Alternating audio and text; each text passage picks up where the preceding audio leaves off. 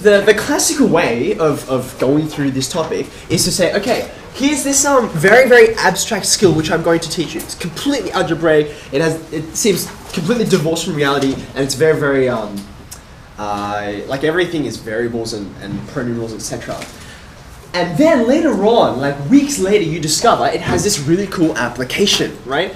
To have to do with probability, mainly in our context, okay? So I'm going to kind of turn that upside down a little bit because I think it's kind of cool to know where you're going and why on earth this principle is useful, this method is useful, because rather than saying, hey, you know, shh, you'll find out later, there's no reason why you can't find out now, okay? As opposed to, as I explained yesterday, this thing, it's like, well, you know, actually there's a really good reason we don't tell you that from the get-go when we want you to know the area of a circle, because there's lots of things you need to know.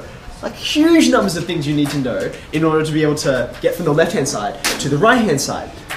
But what we need to understand why this is useful, you can understand right now. So, what is this thing? What kind of diagram is this called? This is called a tree diagram, right? I'm about to make it a probability tree diagram by labeling each of the branches, because what we're looking at here is the probability of some sort of event, right?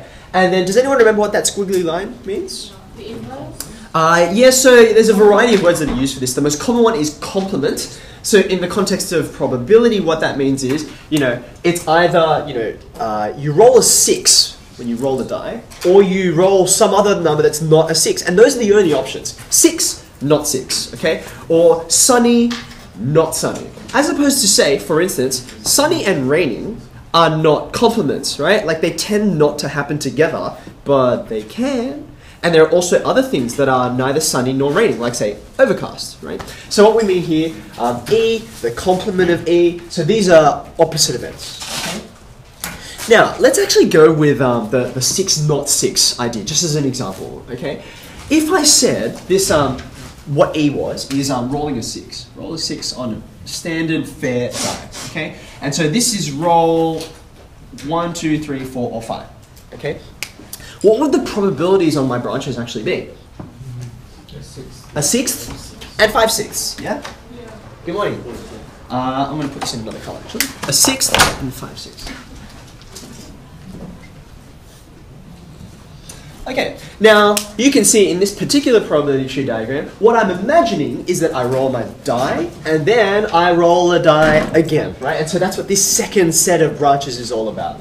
Okay, but because of the nature of dice, like these are independent events, right? So you roll one and then you roll the second one and they don't affect each other, okay? So when I have a look at the probabilities on these sets of branches, they end up being exactly the same, right? They don't change, unlike say, oh, I don't know, you know, taking marbles out of a bag and it's like, well, once I take them out, that changes, you know, based on what I pulled out the first time, what I pull out the second time will be different, okay? So these are the kinds of things that are happening here. Now, where would we normally go is say, okay, well, let's work out, and I'll stay with red, let's work out what the total probability of any of these events is. And you multiply along the branches if you wanted to work out what happens if you roll a 6 and then roll a 6 again, okay?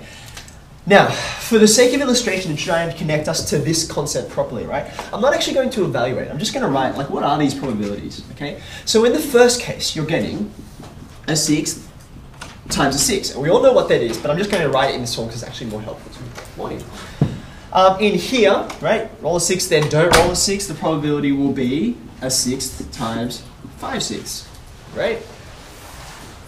Third event, 5/6 times 1/6, and then lastly, this is 5/6 squared. Okay, now if I were then to flip around the question a little bit and say, okay, let's take this list of probabilities, and now what I'm interested in is, what's the probability of getting 2 6s, or 1 6, or 0 6s? No 6s, okay? What are each of those going to add up to? This is a fairly simple example, so the numbers will end up simple. Over here, right, there is only one way. There's only one way to get this probability, okay, of having 2 6s. So if I say probability of 2, I'll write the number, 6s, okay? There's only a single way to do that, and you're going to get 1 out of 36. I'm just going to pause on that one for a second. If I want to have the probability of just 1 6, there are actually 2 ways to get that. Right? So when I work out what this number is, I have to include both of these ways. Does that make sense?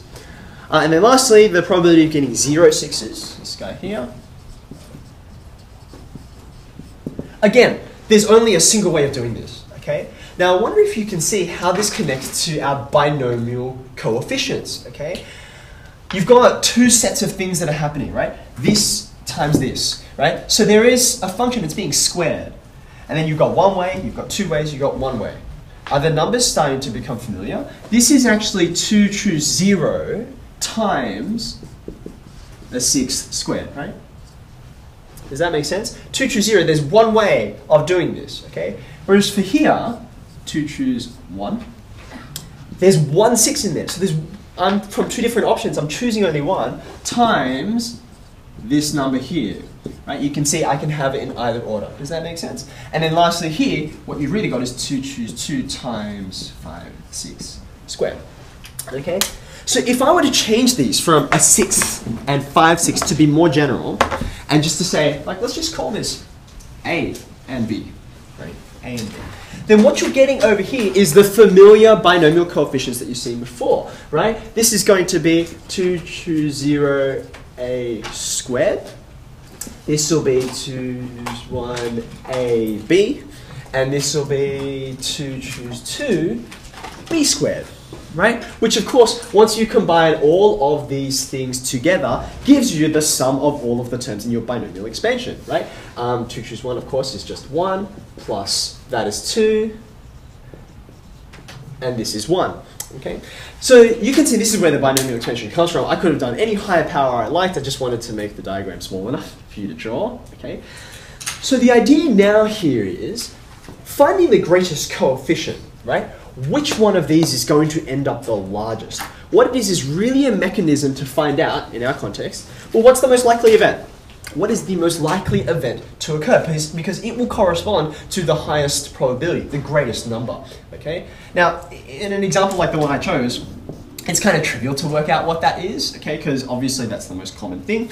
But if I were to change A and B, so they were a little more like closer together, and if I had more events coming out, right? So for example, suppose I rolled, 100 dice, right?